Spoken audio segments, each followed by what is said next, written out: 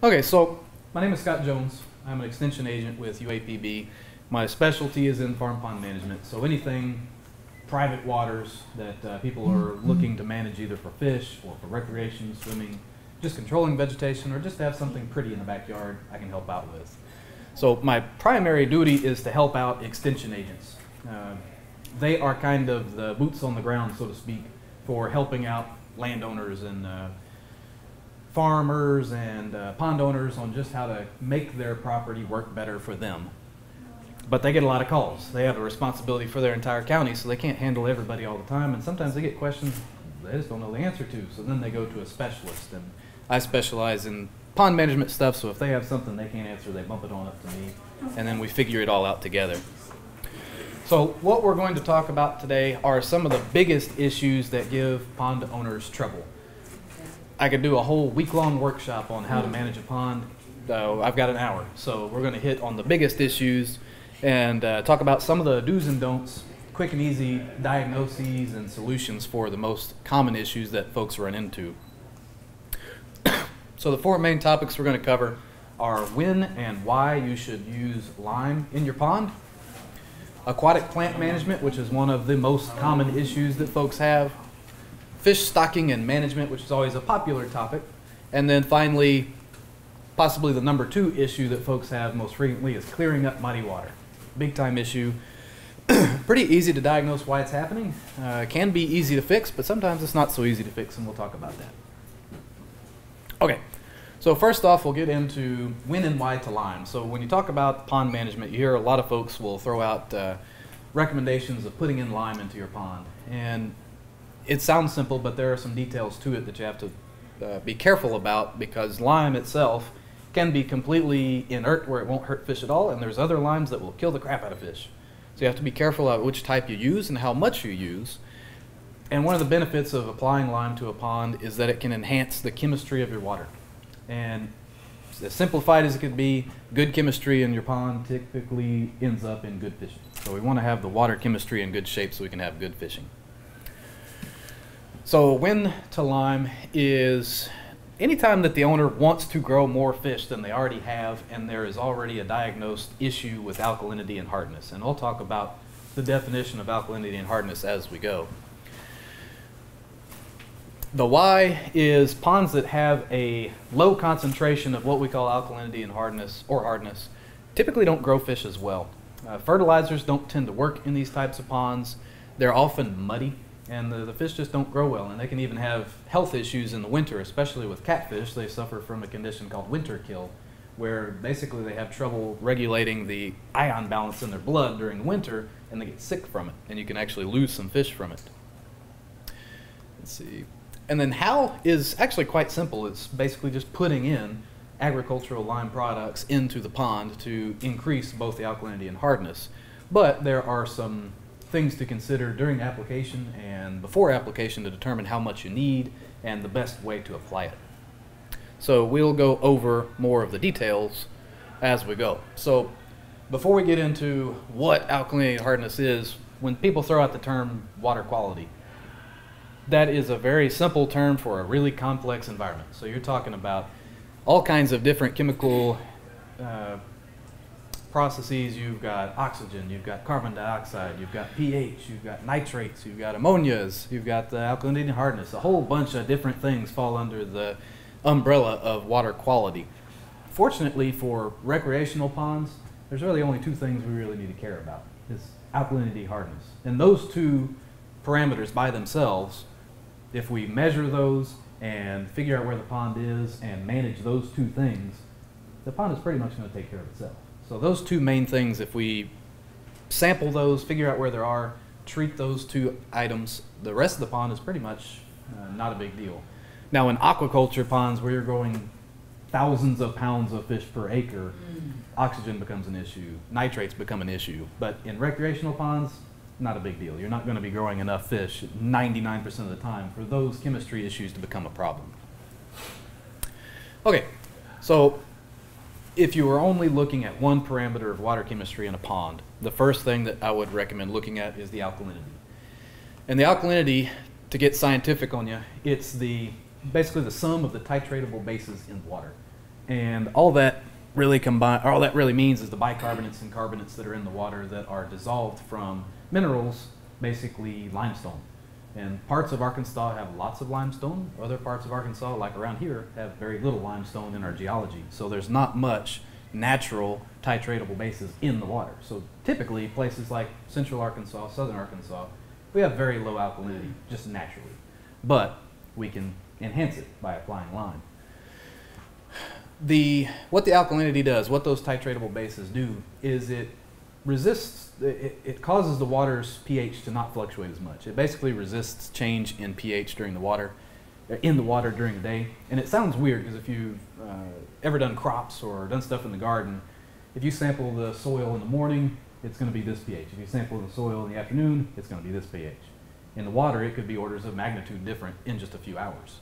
So we're dealing with a dynamic system, and we need something in there to buffer that fluctuation, because plankton doesn't grow well when the pH is jumping around. Larval fishes don't grow very well when it's jumping around, and even adult fishes don't grow as well when the pH is jumping up and down, because they have to regulate their body chemistry in response to that pH jumping around. So it's tough on the food source, it's tough on the sport fish themselves. So having at least a suitable level of alkalinity is beneficial for the pond, especially for growing fish. So we use a threshold of about 20 milligrams per liter of alkalinity as kind of a just baseline to shoot for. And if you've got more than 20 milligrams per liter, then you're in good shape. In most parts of central and southern Arkansas, it's really common to see alkalinities of like 5 or 6 or even 2 or 3. Super duper low. There's basically no limestone in our geology, so how are you going to get carbonates in there anyway? So most of Arkansas, especially southern parts, deal with low alkalinity, and that results in wide swings in pH, poor plankton growth, and poor sport fish growth as a result. The ponds with alkalinity above 20 milligrams per liter tend to be a little bit more productive. They grow phytoplankton better. They tend to respond to fertilizers a little better, and generally the sport fish grow better. So having this parameter above 20 milligrams per liter typically results in a more productive pond. All right, so these are some of, I'm not going to get too in-depth on chemistry or charts or anything, but this is one that kind of explains why it's important to have alkalinity. And what you have in a pond, in the water, you're dealing with dissolved gases all the time. And one of the big dissolved gases is carbon dioxide, and it's a weak acid. And its concentration in the water changes during the day based on the plankton and the plants and the animals that are in there using oxygen and producing CO2. Well, what happens in the typical pond is in a 24-hour period, you will have fluctuations of both oxygen and carbon dioxide because of all the metabolic processes that are going on. And carbon dioxide, since it is a weak acid, anytime that it goes up or down, then the pH is going to do the opposite. It's going to go up or down as a response. Basically, the inverse of what carbon dioxide is doing is what the pH is going to be doing. So typically at night, the phytoplankton, the plants, and the animals are consuming oxygen and producing CO2, which seems weird because we think of plants producing oxygen, right? Well, whenever they don't have sunlight, they don't photosynthesize, so they revert to aerobic respiration just like everything else does, and they produce carbon dioxide. So in ponds that have a lot of plants or ponds that have a lot of plankton in the water, they'll produce a lot of CO2 at night. And when you've got increasing concentrations of CO2, that means that your water is becoming more acidic, the pH goes down. So in the morning, right before the sun comes up, typically the pH of the water is going to be slightly lower, and as the sun comes up and the plants start changing back to photosynthesis, they start gobbling up CO2, and that drives the pH the opposite direction. So usually by about 2 or 3, 4 o'clock in the afternoon, carbon dioxide is as low as it's going to be during the day, and the pH will be as high as it will be during the day, and then as soon as the sun goes down, we go right back the other way. So those fluctuations happen on a daily basis, and depending on how many animals, how many plants are in the pond, it could be jumping up more dramatically or less dramatically. So the result in pH here on our y-axis, this is what happens when you have differing levels of alkalinity. So we talked about alkalinity as a buffer of pH swings, right? In our ponds that have low alkalinity, so let's say 6 or 7 milligrams per liter, which is pretty common around here, you'll get wider swings of pH during the day. It could be around 5.5 to 6 in the morning and as high as 10 or 11 in the afternoon. And that is a huge difficulty. It's really tough for fish to handle that much of a change in pH. And in some ponds, when you start getting into the 9.5, 10s, and 10s.5, that's getting to lethal ranges for a lot of fish. And I've actually dealt with that in some ponds near Pine Bluff. Last year we had such a warm winter, they had algae growing all through the winter. And they were actually getting fish kills, and we couldn't figure out what it was at first because it was weird. The water chemistry seemed okay. Oxygen was okay. We found out that the algae was producing so much CO2 at night that it was actually jumping or it was consuming so much CO2 during the day, sorry, that it was jumping the pH to near 10, and that was what was killing the fish. And I had never seen that before, so that was a weird case for me. And it was basically because there was so much algae in there that it was doing funky stuff with the pH. But ponds that have a higher level of alkalinity, 20 to 30 or 40 milligrams per liter or better, the pH just doesn't move as much. It stays more stable around the 6.5 to around 8.5 range, and fish can handle that level of pH quite easily. So minimizing the swings in pH helps to promote better productivity of the pond all around. Okay, now hardness is related to alkalinity because a lot of times, especially around here, the alkalinity and hardness are coming from the same product, limestone. So when you look at, I don't have the formula up here, but limestone is calcium carbonate. And the carbonate in calcium carbonate makes up your alkalinity. So when that rock dissolves in water, half of it contributes to alkalinity and half of it contributes to hardness, which is the dissolved metal ions in the water, namely calcium and magnesium, the two primary ones. So when you have limestone, which is calcium carbonate, and it dissolves, you've got hardness coming from calcium and you've got alkalinity coming from your bicarbonate. So typically whenever you measure these two, a lot of times the concentrations of both are going to be about the same. So if you've got 10 milligrams of alkalinity, you're probably going to have about 10 milligrams of hardness, roughly in that same ballpark, because it's coming from the same material. And we use about basically the same threshold for acceptable. About 20 milligrams per liter of hardness is considered acceptable. Anything lower than that, you typically have poor fish growth, poor plankton growth, lots of trouble with muddy water. Basically, it stays muddy after it's disturbed for a long time. And again, with more than 20 milligrams per liter, the pond's just more productive, it stays cleaner, plants grow better, fish grow better, all around better. Okay, so the solution for low alkalinity, the safest route is with agricultural lime. Typically when we go and sample a pond, if it has low alkalinity, basically we use a blanket statement, throw 2 tons in there, 2 tons per acre. And that seems pretty unscientific, but it's okay because agricultural lime, one of the cool things about it is you can't really overdose on it. You can't put too much in because if you do, it just precipitates and then you just have a blanket of white powder on the bottom of the pond and it doesn't hurt the fish as long as you're using agricultural lime. So if a pond needs it, odds are it's going to need it again eventually. So if you put too much in, it's just going to extend the period before you have to reapply. So if you put too much in, it's no big deal. So if the pond is low, we just use a blanket statement, 2 tons per acre, put it in there, see how the pond responds. If it needs more, put the same amount in, and at that point you'll know how much it needs the next time you apply. So we just do 2 tons per acre to be safe. If you really want a precise measurement, you want to know exactly how much to put in, you can actually get a figure on that by collecting soil samples, which is a little bit more complicated because you're dealing with a pond full of water. So you have to have cans stuck to the end of long poles and dig up soil samples. It's a pain, but it can be done. But once you do that, you can send it to the extension office and they can send it to one of the labs for soil analysis, and they can determine exactly how many pounds of lime it's going to take to neutralize the acids in your soil. So you can get an exact lime recommendation by collecting soil samples. If you just want to know if the pond needs it or not, you can just collect a full water bottle, 500 milliliters or 16 ounces, whichever unit you want to use. It's just a water bottle you get anywhere. Wash it out in the pond, fill it up with water, take it to the county extension, and some of the county extension agents, they can do the measurement on the spot. If they can't, they'll mail it to me and I'll do it. It's not going to be a comprehensive analysis. I'm going to look at alkalinity and hardness and then I'll give you a call. That's it. Because the other parameters are really not that important in ponds 90% of the time, so I don't even deal with them. So you don't need a fancy, comprehensive, expensive water quality analysis to determine if the pond needs lime. Okay. Hardness, there are actually some more solutions to hardness than alkalinity because there are some more useful sources of it. Typically when we're dealing with low hardness issues, a lot of times we're dealing with muddy water, and there are 3 products that you can get to solve muddy water issues, and they have their merits and their drawbacks. So we've already talked about the first product that can be used, agricultural lime.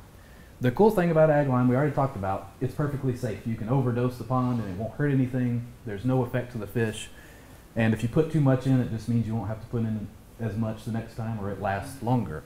The trouble is it takes a whole bunch of it to clear up muddy water. So typically to clear a muddy pond, it generally is going to take about 4,000 pounds per acre to do it. Now you can do some tests to figure out exactly how much to put in, but we're not going to go in that. Generally it's going to take about 2 tons to do it. Another product that you can use is calcium sulfate. So calcium is a component of hardness, and it is actually better at binding up the clay particles that keep ponds muddy. So you don't have to use near as much, from 1,000 to 2,000 pounds per acre of the calcium sulfate, also known as gypsum. It is also safe for fish. You don't have to worry too much about overdosing on it. You can apply it directly to the water with fish in it, no matter what the alkalinity is. And then the final product that you can use, aluminum sulfate, also known as alum, is incredibly effective at clearing out muddy water. So it can have the same effect at 150 pounds per acre as 4,000 pounds of ag lime. It grabs onto clay particles and sinks it down to the bottom quick. The drawback is that aluminum is toxic to fish, and you have to have a minimum alkalinity of about 50 milligrams per liter for aluminum sulfate to be safe. And remember what I said about alkalinity and hardness usually being about the same concentration. So if you've got a hardness problem, you've probably got an alkalinity problem too. So a lot of times, if you want to go with an aluminum sulfate treatment, you have to add in another lime product to offset the effects of the aluminum sulfate. It can be done. You just have to have something in there to offset the effects of the alum so it doesn't hurt the fish. Same thing with water samples for alkalinity. Just get a water bottle full of water, send it to the county extension office, and they will measure it for you. All right? Okay, so application of lime. It's really done best before the pond is full because it's easier to get a nice even spread of the lime across the soil, and it helps a great bit if you can till it into the soil so that it gets about 6 or 8 inches or so of action against the acids that are in the soil. And when we talk about this, we're talking about water alkalinity and water hardness and talking about the water so much. When we're doing these alkalinity and hardness treatments, well, at least for alkalinity, you're not so much treating the water as you are the soil. The soil underneath the pond and the soil in the watershed feeding the pond is a bigger player in what the water actually looks like. The bigger effect on the chemistry than the water actually coming into it. So when you're using these ag lime products, a lot of it's going to sink down to the bottom. Some of it will dissolve immediately in the water, but a lot of it's going to sink down to the bottom and work the soil. The soil is where a good bit of your acid is coming from. And typically the deepest parts of the pond are where you're going to need the most, because that's where lots of leaf and stick and dead fish and dead algae are going to sink down to the deepest parts of the pond. And that's where a lot of decomposition goes on, and typically your most acidic part of the pond is going to be the deepest section. So if there was a place to focus your lime applications, it would be in the deepest parts.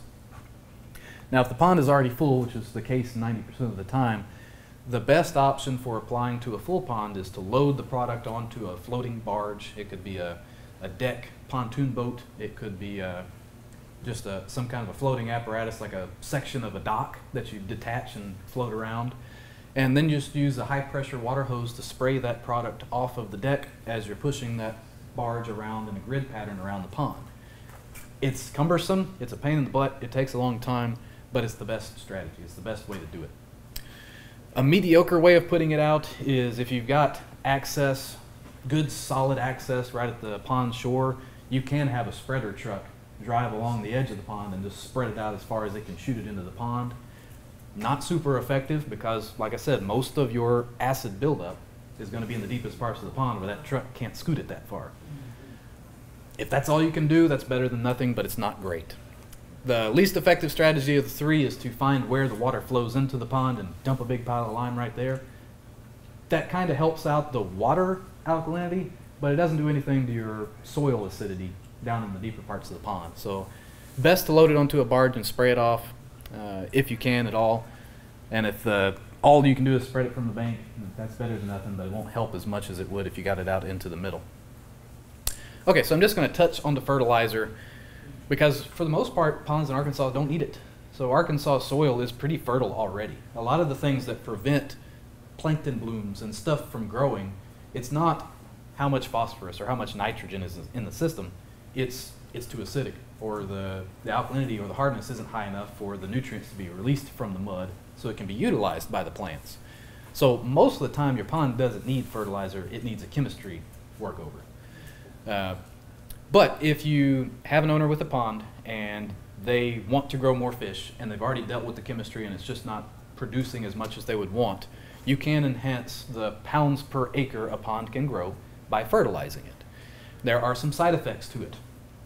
It's not just this cure-all where you can just keep dumping fertilizer in and more fertilizer equals more and more pounds. There's a threshold where you start running into problems. So over-fertilizing can result in super thick blooms that we remember when we talked about the oxygen and pH fluctuations. You get too much plant matter in there, too many plants, the oxygen can go up super duper high to the point where you can actually see it bubbling off of the pond in the middle of the afternoon. Well, it's going to be consuming oxygen at that same rate at night. So by the time the sun comes up in the morning, the plants could have gobbled up all of your oxygen and all of your fish are dead. So you have to be a little careful about fertilizer. You can enhance the pounds per acre a pond can grow with fertilizer, but you have to be careful with it, not to put too much in. As far as application, generally ponds are so different and each one is so unique. A lot of times you just have to put it in there and see how it works. So each pond has got a different concentration of alkalinity, hardness, natural phosphorus and nitrogen in the system, and all these variables are just tough to predict exactly how much it's going to take. So in our MP360 we have this little table here as a guide to get you started. So how much to apply also depends on the hardness of the water. So typically ponds with less than 20 milligrams per liter don't respond to fertilizer at all. Basically you're just dumping product into the pond and it won't do anything because it goes down to the bottom, gets stuck in the mud, and it never comes out because the chemistry just binds it to the mud. If you've got higher hardness, 30, 40, 50 milligrams per liter, the ponds tend to respond better, so you can apply more. But generally, it's not much. You're talking about a few pounds per acre. An acre is about the size of the playing surface of a football field, and you're talking a couple of pounds of fertilizer. That's not much. So it's really easy to over-fertilize, and a lot of times you don't need it. With fertilizer, the primary nutrient that you need to have in an aquatic fertilizer is phosphorus, because that's the main limiting reagent, or main limiting nutrient in water. You typically don't need much nitrogen, and you certainly don't need any potassium. But most of these aquatic fertilizers are going to be high in phosphorus, a little bit of nitrogen, and very little, if all, potassium. Okay, moving into aquatic plant management. So what is a weed? Anybody got an answer for what's a weed? And we're not talking about cannabis. How does a plant become a weed? Basically, it's growing where it's not wanted. You could have a beautiful flower, and if it's growing in the wrong spot and you don't want it there, it's become a weed. So a lot of the aquatic plants that are in ponds in Arkansas, they are actually beneficial plants, but they might be growing too abundant, or they might be in parts of the pond that the owner doesn't want. And if they're where they're not supposed to be, they are weeds and they need to be dealt with. So when to control aquatic vegetation, it's really a year-long process. The best time to apply your treatments tends to be in the spring, late spring to early summer, when the plants are starting to grow at their most rapid rate. But you can do this, you can observe plants any time of year. I mean, last year it stayed warm all winter and there were still good crops of algae growing in a lot of ponds in January because it never got cold enough to kill them all. You can see in January, I've got algae left, that's probably going to be a real big problem in about 4 months. Go ahead and buy up your product and get ready to treat it whenever it starts to rapidly grow, because the most effective time to treat plants, with herbicides especially, is when they're rapidly growing. So right when they start to grow real quick is when the best time to hit them with herbicides. All right. Another note about plants, and Dr. Spurgeon mentioned it in his last talk, some cover is beneficial. And exactly how much percentage of coverage is best for a pond or a lake or a reservoir or whatever, it's hard to pin down. But anywhere from about 20 to 40% coverage in some kind of cover, either from vegetation or from brush piles or log jams or whatever, tends to result in better fish communities, more successful fisheries when you have somewhere between 20 to 40% or so coverage of some type of cover. It's really tough to keep plants in ponds in that little bracket because ponds tend to have lots of shallow area, so those plants spread really quickly. It's hard to keep them in that little area. So it's really tough to have plants without them getting out of control in ponds. So we typically have lots of herbicide and treatment strategies for them because they cause so much trouble. Okay, so steps for treating plants. The number one step is to correctly identify it, because there are lots of herbicides, not lots, there are a dozen or so herbicides for aquatic use, and not every herbicide kills every plant. So you have to figure out exactly what species that plant is, and the county extension agents can help you with that. There are some online resources I'll mention that can help you with that. Next is select the control technique that's appropriate. If you are okay with using herbicides, you pick which herbicide is appropriate for the situation. If you're working with a homeowners association and they don't want herbicides in their lake, then you might have to go to a physical control or a mechanical control or biological controls. There's lots of options for several plants. Then follow the application instructions that are provided with the product labels, especially with herbicides. They come with really detailed instructions on how to use them. And then finally, observe the results, see how it works, and see if you need to retreat, because a lot of herbicides work very quickly, but they do partial control, or they only kill parts of the plant and it's going to regrow and you have to treat it again later. So it's important to make sure that it worked and be ready for reapplication somewhere down the line if necessary. For identifying the plants, there are a couple of online resources that are really handy. One is called Aquaplant. So if you hop into Google and you type in the search Aquaplant, it's going to come right up. It's run by Texas A&M's Extension Service, so they're in a different state, but a lot of the plants that they list on that website are also in Arkansas. So you can typically find what plant is causing an issue in your pond through that website. The University of Florida Center for Aquatic Invasive Plants is also another useful one. I don't find this one quite as user-friendly as Aquaplant, but it has great information in it as well. So if you can't find the plant you're looking for in Aquaplant, you can hop over to Florida's website and see if they've got it. And then also the county extension agents, they get trained every year on aquatic plant identification and management. So you can send a picture, it's really easy, it's 2018. Pull a clump of that plant out of your pond, snap a picture of it, send it to the county agent, and a lot of times they can identify it right on the spot, and you've got a text message back right then, it's this, and then you can go find what treatment is necessary for it. And if they can't figure out it, bumps on up the chain to me or some of the other specialists, and we can figure it out for you. Okay, so we're going to skip through some of these fairly quickly, different types of treatments, and each treatment has its merits, some good, some bad, and each treatment has limitations. A lot of times with good pond management, aquatic plant management in ponds, it takes a combination of management strategies. So you might use a combination of herbicide to knock it back and then a biological control to keep it back. You might use mechanical control to treat a small area and then a biological control to try to treat the large area. So combinations of these different types of treatments are usually more effective than one by themselves.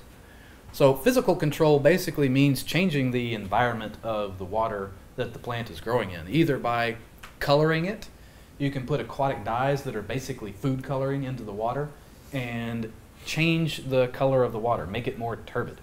Basically that blocks sunlight from reaching the plants. A lot of times these aquatic dyes do not kill the plant. They're not shading the pond enough to completely suffocate the plant, but it's enough to slow down the growth. And maybe you will only have plants growing 2 to 3 feet deep rather than 6 or 7 feet deep and covering up the whole pond.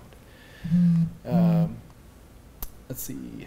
Typically this is going to be for submerged plants, so plants that root from the bottom and grow up. The dyes are going to be more effective for those. It will help with planktonic algae and filamentous algae too, because filamentous algae are probably the #1 nuisance aquatic plant, but they begin growing on the bottom. So if you can shade the bottom, you won't have as much filamentous algae to worry about. Also, you could just change the depth of the water. So if you have a water control structure on the pond, you can raise it or lower it to either drown some plants or to expose them to either freezing during the winter or drying during the summer. Cattails, for example, they're a really hardy, robust plant that grows around the outside of ponds, and they're kind of tough. Yeah. But you can actually drown those suckers by cutting them with a weed trimmer and then raising the pond over a foot, and as long as the stalks are covered up with water, they'll drown. And you can treat them without actually putting any chemicals in the pond by just drowning. Let's see. Now, drawdowns and raising the water up, that's kind of a tricky deal. It's not a blanket, this is going to cure all species, because some plant species will actually be made worse by drawing it down. So they can just continue growing out on the mud. Others, they're stuck where they're at and they'll just basically dry out and die. So you need to, again, identify what plant it is first and then consult one of the specialists to see if a drawdown or raising the water up is going to be appropriate for that plant. Mechanical control is basically you're using hand power, tools, or machines to remove plants. And advantages, a lot of times it's cheap, so you're using hand tools. I mean, you're talking 20, 30, or 40 bucks maybe for a really nice tool. Lots of physical labor, but as far as cost goes, your cost is labor for the most part. So places that do not allow chemicals or they don't want non-native fish in their streams or in their systems, this might be the only option available. Good things is you basically can clear out small areas pretty effectively. It's impossible to clear out more than half an acre or so by yourself. There are mechanical harvesters, big heavy-duty machines that can go and crop this stuff off, but they're expensive to operate, they're expensive to purchase, but they can be done. And one of the issues with mechanical harvesting is a lot of times what you're doing is it's hard to pull the roots up out of mud whenever you're already underwater. So a lot of times you're just breaking those plants off at some point. Those plants that are still rooted are going to regrow, and there are other plants, for example hydrilla, that if you break it into fragments and the fragments spread off, each one of those little fragments can start a new plant. So you could easily turn a half-acre problem into a 10-acre problem by trying to remove them like this. So it's got its merits for small areas, so you could clean out like a fishing pier or a boat dock or a small swimming area mechanically, but that's about the extent of what you can do with mechanical control. Biological control just means you're using animals to do the work for you. Benefits of this, biological controls tend to be one of the most cost-effective strategies, but they also tend to be specific to certain species of plants, and typically it takes a long time for them to get things under control. So grass carp are one of the most commonly recommended species. One of the drawbacks is they don't eat everything. So there are about 4 or 5, 6 or so species that they will control very well. 2 or 3 species that they'll kind of eat if they're starving to death, and then a whole bunch of other species they won't touch. So you have, again, identify your species correctly. Typically they are, it takes them about 2 years to get things under control. So if a pond already has a problem, putting these grass carp in there, you won't see much effect in the first year, but after the second year you'll start noticing, oh, my pond's a lot cleaner than it used to be.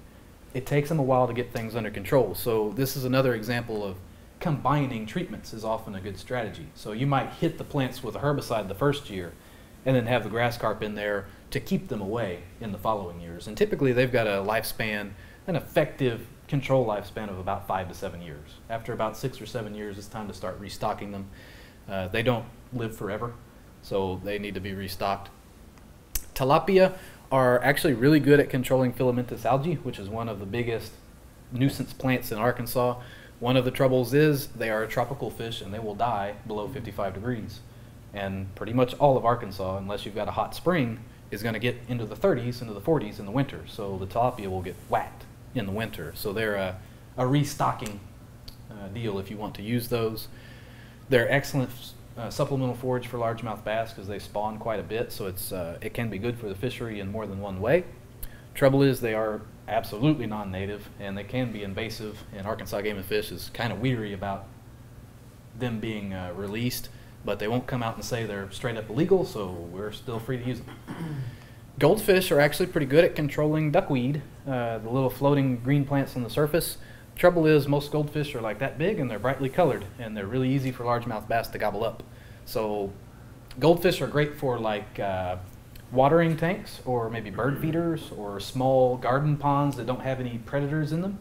They're pretty and they can keep duckweed away. So they're a useful strategy when there are not big predators around. And then finally, chemical treatments. That's basically using herbicides to kill plants. Some of the advantages is that many of them work very quickly. There's no labor. You basically paddle out in the boat and spread it as you go in most cases. You can use a little spray rig, ride a four-wheeler around the edge of a pond, and you don't even have to get up. You can ride around the pond and spray it from the seat of your ATV. Certain herbicides will treat an entire pond. Others will do spot treatments. Some of the disadvantages is some of these products can be outrageously expensive.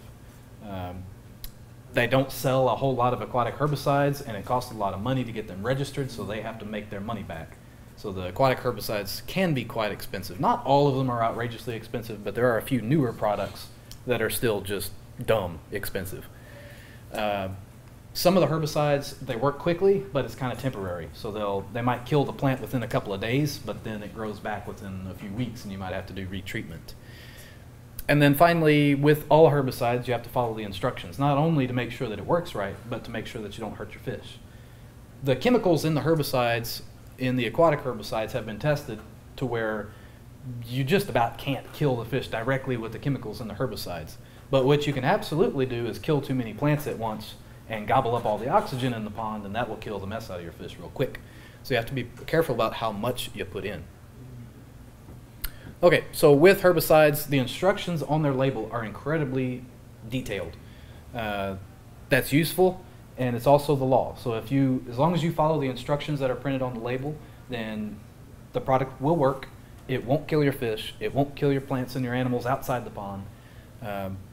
And if you do not use it in accordance with the label, technically you're breaking the law. And if something were to happen where your treated water gets out of your pond and screws up a local stream or something, you could be liable for the damages. So as long as you're following the instructions, you're perfectly safe.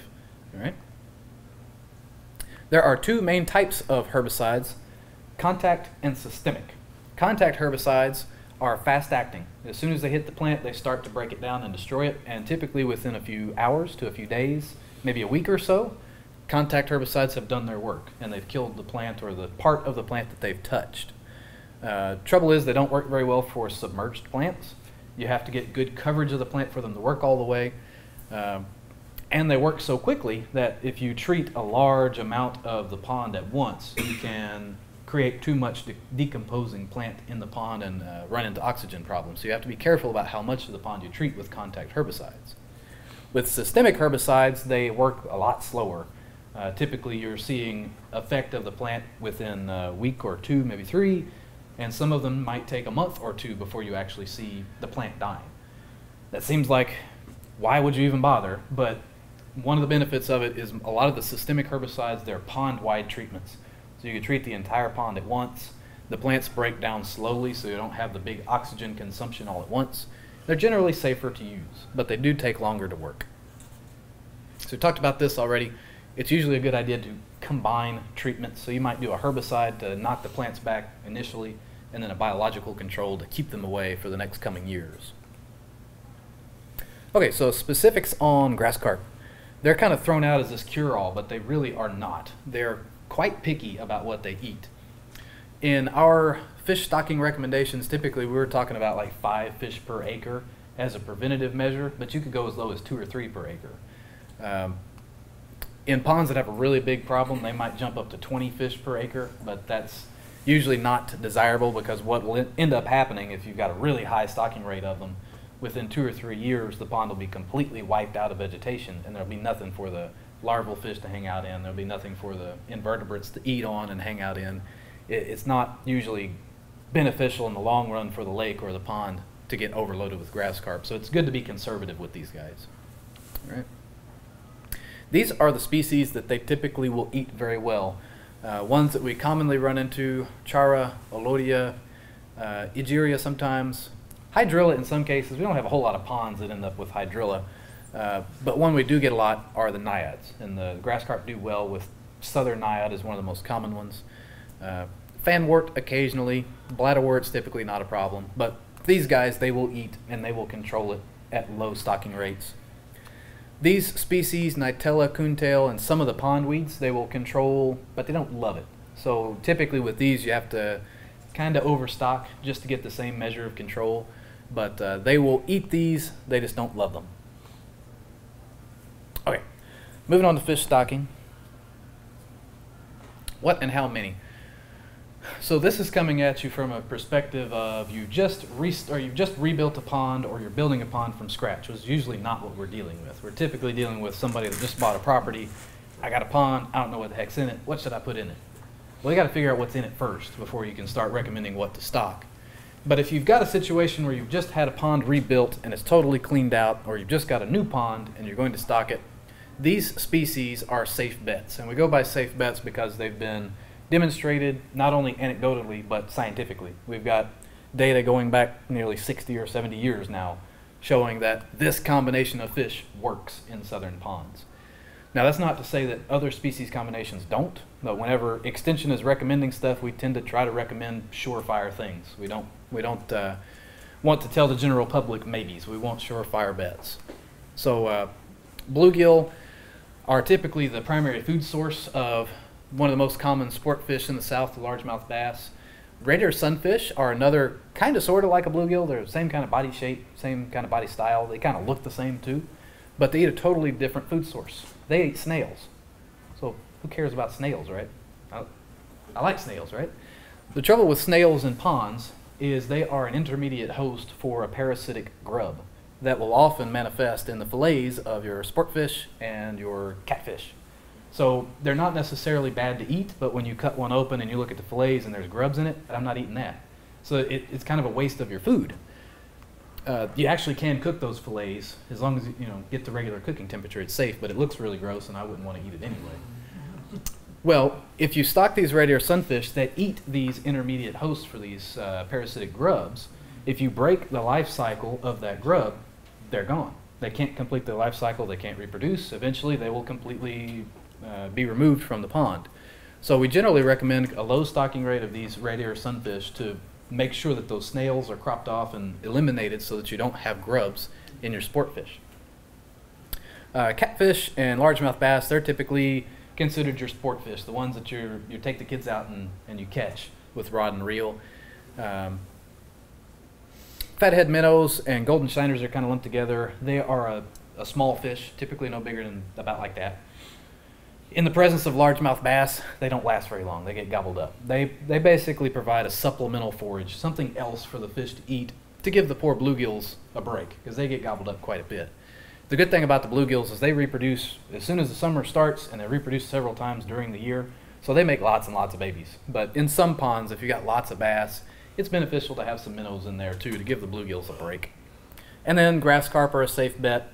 2 to 3 per acre is a good conservative number. We say 5 in the MP360, but you can probably get away with 2 or 3 alone, especially in a smaller pond. Okay, species that are risky. These are species that technically will work, but they might not. So like I said, we try to bet on safe bets. Crappie are extremely popular, and we get lots of questions about getting crappie into ponds. You can make them work in very specific situations, either by overloading the pond with largemouth bass, or by using a sterile variety of crappie, either a triploid or a hybrid that has been made effectively sterile so that they don't reproduce. The problem with crappie is they have really unpredictable and prolific reproduction whenever they do reproduce. So without getting too technical, in the long run, within a few years, all that's left of the crappie are teeny tiny little suckers that you can't even catch with hook and line. So it's you have to have the pond set up for crappie for it to work right. Threadfin and gizzard shad. Threadfin are actually an excellent forage fish for bass, and so are gizzards. But the problem is gizzard shads can get over a foot long. Threadfins only get about 8 inches long at best. So gizzard shad, they are a herbivorous fish. They're a planktivorous fish. They filter out the water, which doesn't sound like that big of a deal because there's not a whole lot of fish that we recommend stocking that are filter feeders. What becomes a problem is these gizzard shad can get so large that eventually you end up with a population of filter feeding fish that are too big to be eaten. and they're filtering the base of your pond's food chain. They're eating up the plankton that feed your invertebrates, that feed your baby fishes. And it can actually cause a collapse of the fishery by letting these big gizzard shad overpopulate. So the trouble is, gizzard shad and threadfin shad look darn near identical. If you hold one next to each other, if you don't know what to look at, you would say it's the same fish. They've got slightly different mouth shapes, and the gizzards can get much bigger. But if you got two of the same sides, most folks can't tell the difference, and they often school together. So they're risky because often when you go and catch threadfin, there are some gizzards mixed in. Other sport fish like smallmouth bass, there are parts of Arkansas that naturally sustain smallmouth bass. In some of the bigger reservoirs and some of the cool river systems, you can have naturally reproducing smallmouth bass. You can make them work in ponds, but typically you need rocky substrates. You need deeper, clearer water that has good oxygen in it. And typically in Arkansas, we have shallow, kind of sort of muddy, warm ponds that the smallmouth bass just don't handle very well. So, species to keep out. The big ones are green sunfish, bullhead catfish, common carp, talked about gizzard shads already, and wild fish. Basically what the green sunfish do is they eat the same food that your bluegills and your bass eat. So they're actually taking food away from both of your important fish, your primary prey item and your primary sport fish. They're fun to catch. They're a little bit more difficult to catch than bluegills, a little bit more difficult to catch than largemouth, but they have a knack for overpopulating and kind of taking food away from your desirable fish. Bullhead and common carp are problematic because they are both known for creating muddy water and keeping water muddy, because they're both kind of, especially the common carp, they feed by rooting up mud, looking for invertebrates, looking for critters and organic muck down at the bottom. Just the way they feed stirs up mud, and if you have low hardness, your pond will stay muddy forever. If you have too many fish, you can have good hardness and your pond will still stay muddy because they keep kicking it up. So these two dudes are big time to keep out for muddy issues. Gizzard shads because they get too big and they'll crash the food chain. Wild fish, this is kind of iffy. What I'm talking about with wild fish is if you've got a pond where you've spent several $100s or thousands of dollars on hatchery raised fish and you stocked them into this pond, it's possible that if you went and caught a fish out of the Arkansas River or a fish out of Lake DeGray and stocked it into your pond, they might have a strain of a pathogen that your hatchery fish haven't seen. I don't know about that, but that's something that you want to be careful about. If you spent a whole bunch of money on your hatchery fish, you might want to be wary about bringing in fish from an outside source that's not from a certified fish farm so that you don't introduce unwanted pathogens. Okay, stocking rates. People put a lot of emphasis into stocking rates, but honestly, stocking rates are just ballpark figures to get things started in the right direction. They're not as important as people knock them up to be. As long as you get the balances in order right from the beginning, within a couple of years, how much those fish reproduce has a lot more to do with how the pond fishery goes than how many you put in it at the first moment. So for our stocking rates that we've got in our MP360 and what we put around in our workshops and our in-services is this one here. And basically what we've got going on here on the upper row are the species in our general stocking recommendation. You've got your largemouth, your bluegills, your red ears, catfish, grass carp, and minnows. And then on your column on the left side are the combinations you could choose. So if you just wanted to put in bluegill and bass, then you could just put in 50 largemouth and 500 bluegills, some grass carp, and just forget the catfish and the red ears if you wanted to. If you want to put all of them in, then these are the numbers that you would put in. And these numbers are based on fingerlings per acre. So we're talking about little fish like that big, stocked into the pond, and they'll grow bigger over time. Really the exact number of fish to put in per acre is not as important as making sure the ratios are right, especially for your largemouth and your bluegills. Typically, we recommend about a 10-to-1 ratio of bluegills to largemouth bass, no matter how many you put in, so that there are enough of those bluegills, one, to provide enough food for the bass, but also to have enough individuals that they can replace themselves from getting gobbled up. So a 10-to-1 ratio on those dudes is what we recommend. And if you do stock red ears, we just kind of lump those guys in with the bluegills because they're kind of the same body size, kind of the same lifestyle. So just kind of lump those in and you end up with a 10-to-1 ratio of those guys to the largemouth bass. With channel catfish, they typically don't reproduce very well in most ponds. You can have habitat in there so that they do reproduce, but in most southern ponds, they don't do it very well. So you can kind of treat them as like a put and take fishery. You put 100 catfish in, and every time you catch one out, that's one less catfish, and there won't be any more. So as you take them out, just kind of keep record in a fishing log, and when you know you've taken out 60 catfish, there's probably not many left, and you probably didn't get 100% survival, so you're probably getting close to restock time. Now this is a concept that's hard to get folks to believe, that ponds need to be harvested. Most of the time when you've got a pond owner, they will catch fish and immediately release it, just religiously. They won't keep any of their fish. Believe it or not, that can be harmful to the fishery. It's the same thing with like trophy deer management. You've ever heard of the term of thinning the herd? Talking about elk in Yellowstone, they ate all the plants that they could reach, and it was just a moonscape about 5 or 6 feet off the ground.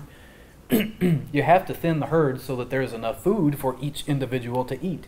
These fish will continue reproducing until they reach the pond's carrying capacity. And if you've got everything right as much as the pond can possibly support, each individual is not going to be as big as it could be. So if you thin the herd to where you've got plenty food for each fish, then each one of them will grow faster and they'll grow bigger. Typically with largemouth bass, most ponds can support 10 to 15 pounds per acre of harvest per year, which is not a whole lot. If you've got half-pound fish, you're talking 20 fish per acre. If you've got a 3-pound fish, well, you catch 5 of them, then you've reached your quota.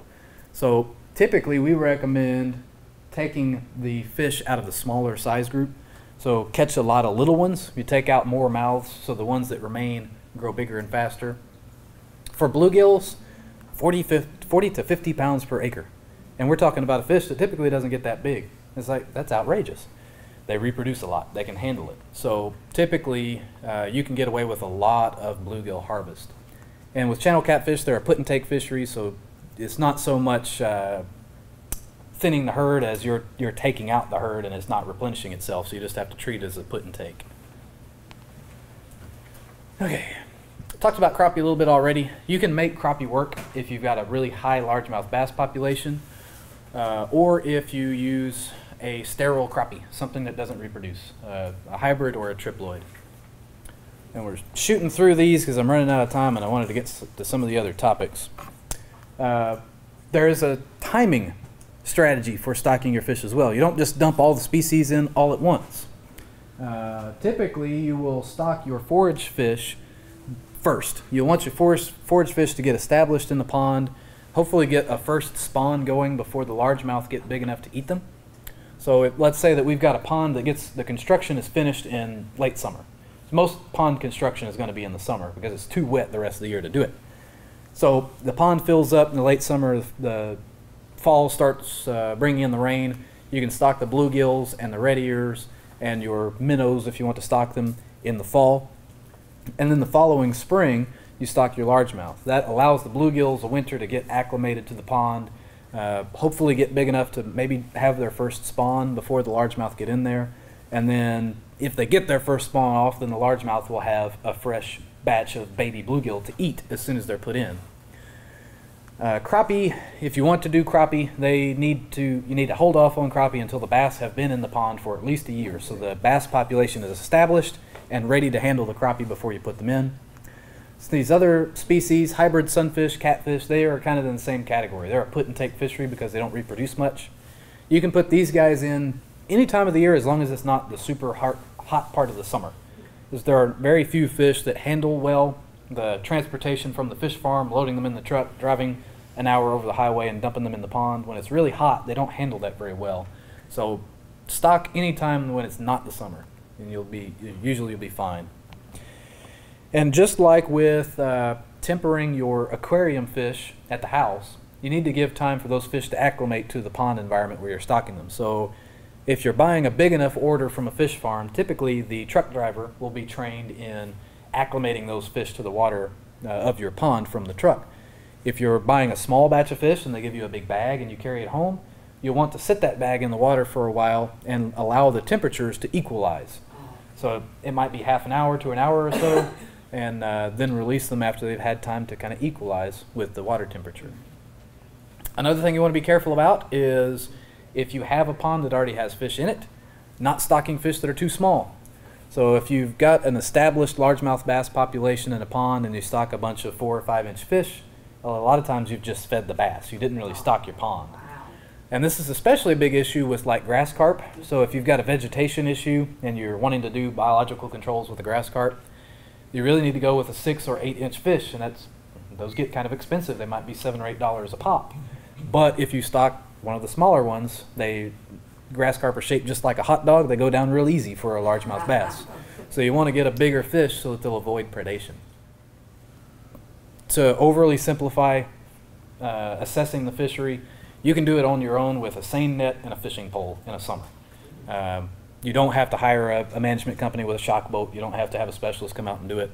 You can catch fish with a rod and reel and then catch some fish with a net in the late spring to see what your reproduction is doing and get a pretty good idea. There's good explanation of that in the MP360.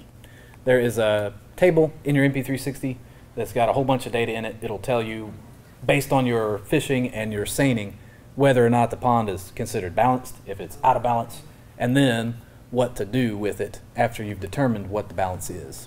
So if you're trying to rehabilitate a pond and you're having trouble with it with corrective harvest or corrective stocking, generally want to give it a year or two to see if you can get things going in the right direction. But if stuff is just not working, if you've got leaks in the dam, if you've got water that's less than 5 feet deep, and especially if the average depth is less than 3 feet, it's not even worth bothering with. If you've got nuisance species that are overpopulating the pond and keeping it muddy, and especially if you've been trying these kind of subtle approaches, the more corrective approaches for a couple of years and nothing's happening, it is okay to just hit the reset button, drain that sucker, and start from scratch. And a lot of times it is easier to drain a pond, rebuild it, and restock it than to fix it. Because it's just hard to get a lot of those species out, and it's hard to get a pond back into shape after it's gotten really bad out of whack. Okay, so I wanted to get into muddy water. We're going to run over a little bit, but is it all right if we go 5 minutes over? You think? Okay, we're going to go 5 minutes over whether you like it or not. So, because this is a really good topic. It's a really common one in Arkansas, and it's not that difficult to diagnose and figure out what's causing it. There's a really easy test I'll tell you about. So clearing muddy water, anytime the water stays muddy after disturbance for a long time, and you'll see it driving down the road in between here and Stuttgart all the time. You'll see muddy ponds just all over the place. A lot of it's because of poor water hardness, and we talked about water hardness. One of the reasons you would want to clean these ponds up is because fish don't grow well in it. Most southern sport fish are sight-feeding fish. So your largemouth, your bluegills, your red ears, crappie especially, they won't grow very well in muddy water because they can't see what they're trying to eat. Catfish, they don't mind because they feed with their barbels and their sense of smell and taste more than their eyes. So you can get away with muddy ponds if you're stocking catfish. For clearing muddy water, the first step is determining exactly why is it muddy, and then treating the source of the problem, not the symptom. That's a big problem with pond issues, especially muddy water, is a lot of times they'll, okay, my pond's muddy, I'll throw in a bunch of agricultural lime, and they'll clear it up for a month, and then it'll get muddy again. Well, what the hell happened? I cleared it up with lime, it should be good. There's something else that's causing the problem. So that would be a case of treating the symptom and not the cause. Here's a test that you can do. If you've got a pond that's muddy, you can be a scientist for a day. And it's real easy. All you need to do is get a clear jug of water, go and scoop up a full jug of water, and sit it somewhere for a day, 24 hours, and see what happens. Here's an example of two samples. One has hard water, one has soft water. After 24, 48, a whole week, sitting still. So when we first pick up the water, both of the jars are muddy. Right. If you've got hard water, there's lots of calcium, there's lots of magnesium to stick and bind to those clay particles and sink them out. That hard water is going to clear up nice and clean within 24 hours. Ponds with soft water, like around here in Pine Bluff, if there's mud and clay in it, it's going to stay muddy for a long time. And even after a full week, this soft water never cleared up. And you can do that yourself. Just grab a jug, sit it somewhere, and see if it clears up. If it clears up, chemistry is not a problem. If it does not clear, chemistry is a problem. Real quick and easy. All right. If the water in your jar clears up, then you've got something else causing muddy water. It could be erosion from wave action. It could be runoff from A big deal is like road construction, or if you've got ag fields that are laying fallow, or they don't have crops on them, and they run off quite a bit of mud into the pond. One of the biggest ones is livestock getting into the pond and kicking up the mud at the bank. And then also you could have bottom feeding fish, so the common carps, the bullheads. If the water does not clear, then it's a hardness issue. Probably you just need to put some kind of a hardness substance in there to add to your water hardness.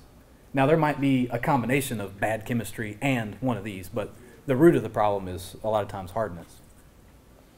Some solutions to these issues. So if you've got a shoreline erosion issue, one pretty solution is using riprap rocks. Expensive, hard to get out there, but it is really pretty. And you don't have to do it to the whole pond. A lot of times if you've got erosion issues on the pond, it's on the bank opposite of the predominant wind direction. So you might only have to rock up one corner or maybe one half of the pond, and it looks really pretty and it's really stable, and it also provides habitat for invertebrates and fish and stuff to live in it. Also, you could use vegetation. So cattails are a really thick, robust plant that you can plant in these rough areas. Basically, you just have to provide some kind of defense against the erosion while those plants are establishing. So you could use some cages to keep fish, your carp, and other animals from rooting them up, and then you could weight them down with rocks around that little seedling, and it should be able to stay there and establish. Muddy runoff coming from the pond, basically just walk around it and see if you see washed out gullies, or if there's a road being built right up the hill. Not a lot you can do about it, but at least you'll know where it's coming from. And one of the biggest things you can do is try to improve vegetation cover around that pond by providing some kind of vegetation, or if you've got a gully here that's just dumping mud in there every time it rains, you might try to design some kind of a terrace system that makes that water zigzag and go in different directions. Anytime you can slow water down, that will dump sediment out of it. Have you ever driven by overpasses and seen the little water slides going down the side of the overpass, and it's got these little concrete zigzags going through it? That's so it slows the water down while it's going down that valley, and it doesn't hit the bottom near as much.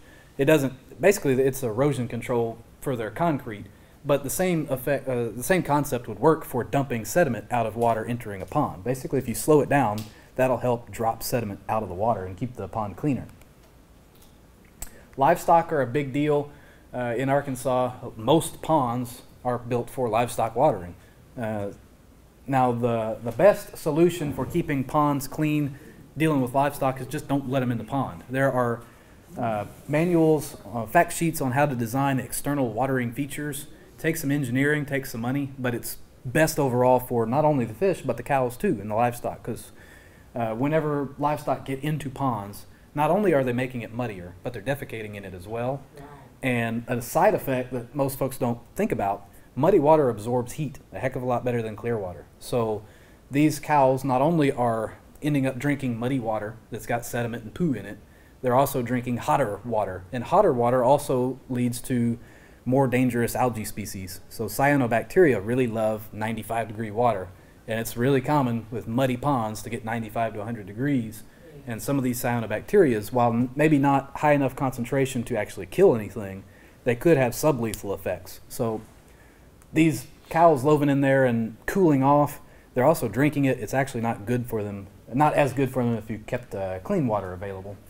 If there's absolutely no way to keep the cows out, what you could do is section off a part of the pond, lay down some kind of a geotextile mat that water can move through but mud can't and rocks can't, and then lay down some gravel, pebbles, rocks and stuff on top of that mat and secure it with like 2x4 frames or something to keep the rocks there. And then make a little fence where the cows can get into the pond, but they're always over some kind of a reinforced substrate so they don't kick up the mud. The water stays cleaner, the water stays cooler, they get to cool off in the water, and they get to drink cooler water. So at best, have an external watering feature. Next best is to reinforce the area where they get into the pond. Muddy water causing fish, the bullheads and the common carps, those are just tough to deal with. A lot of times, if you've got a whole bunch of these dudes, the easiest answer is drain the pond and rebuild it. It's tough to get them out because they're extremely hardy. They're extremely resistant to fish-killing chemicals. So a lot of times the only 100% sure solution to fix it is to kill them and drain the pond and just start over. All right. And we talked about if chemistry is the issue, applying either agricultural lime, calcium sulfate, or aluminum sulfate based on the situations of the pond. Okay.